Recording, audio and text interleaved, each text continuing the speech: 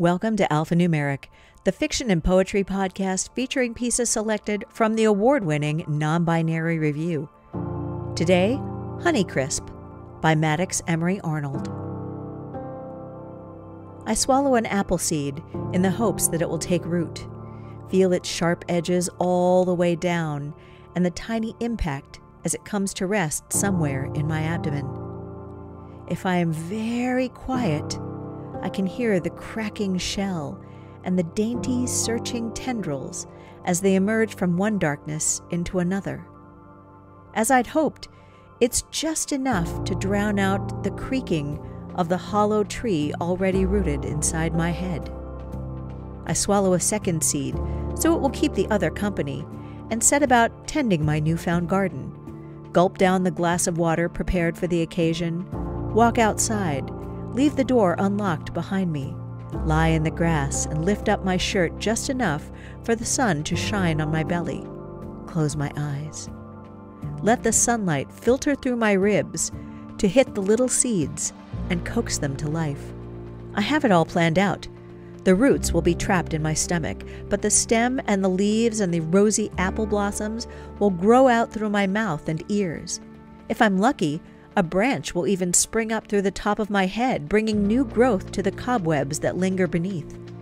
The sweet newness will soak up the despair, will calm the buzzing nerves that run like taut wires beneath my skin. I wait patiently there, grass tickling the backs of my legs, until I feel the first stirrings. Yes, that must be the root system spreading. And there, that probing touch must be the stem. I leap to my feet and smile my thanks to the sun. I'm halfway back to the door when I realize something is not quite right. The stem feels wrong, too far to one side, and its climbing steals too much of my breath. Oh no. The seeds have not found their way to my stomach.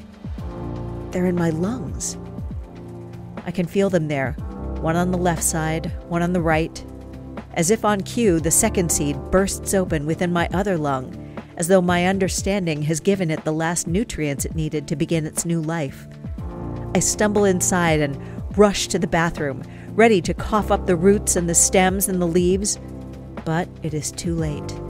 I feel the roots wrapping around my airways, the stems pushing into my windpipe, the leaves scraping along my voice box. Two apple trees crawling toward one another within my heaving chest.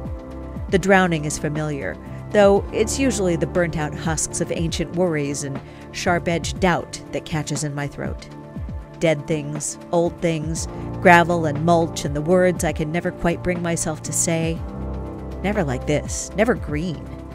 The newness, my remedy that took a wrong turn, simply replaces the fear with an expansive force. No air can enter past the growth. No breath remains to me. I grip the sides of the bathroom sink as reality sets in. My face grows red in the mirror while green pops out beneath the skin at my throat. Some part of me knows I should panic, should claw at my neck and rip out the young saplings by the roots, expel the seeds from where they lie in my lungs. I should have fainted by now, right? After this long with foliage where my breath should be? But I realized then that the greenery within my airways, the leaves and the stems and the tangled roots, are breathing for me.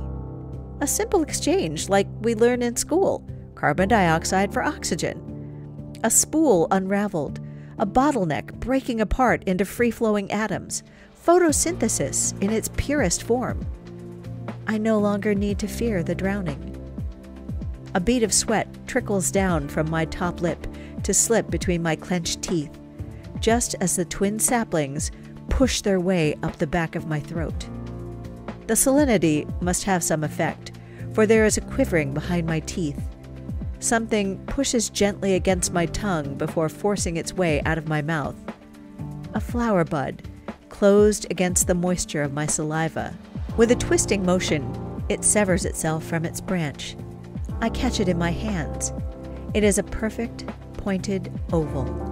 The bud opens in my palms. I blink down at the crown of pale, dusty pink that darkens at the center.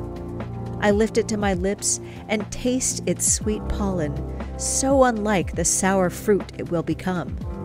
My eyes flutter closed for the briefest of moments as I let my fingers experience the silken outer petals and the rough pad of green holding them in place. The absence takes me almost by surprise. When I open my eyes, my hands are empty.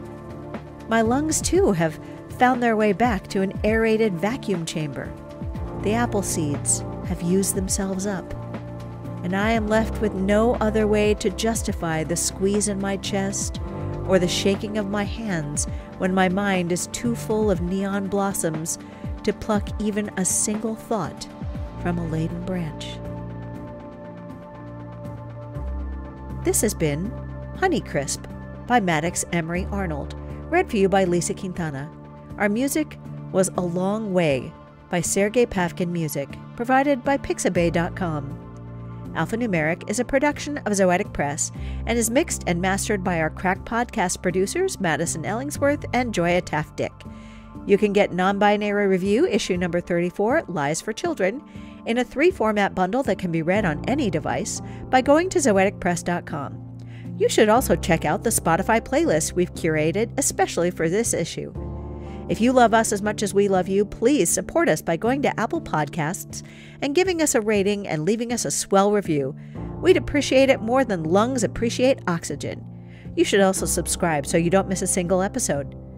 Non-Binary Review, because humans are hardwired to tell stories.